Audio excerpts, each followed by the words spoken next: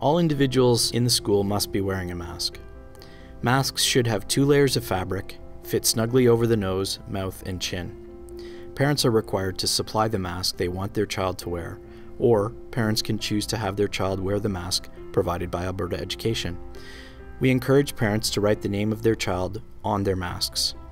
If a child forgets their mask, or if their mask breaks while at school, we'll provide them with a disposable non-surgical mask to use for the rest of the day. Students may remove their masks while eating or drinking, participating in certain physical education activities, when taking medicine, or if their mask is damaged during the day and needs to be replaced.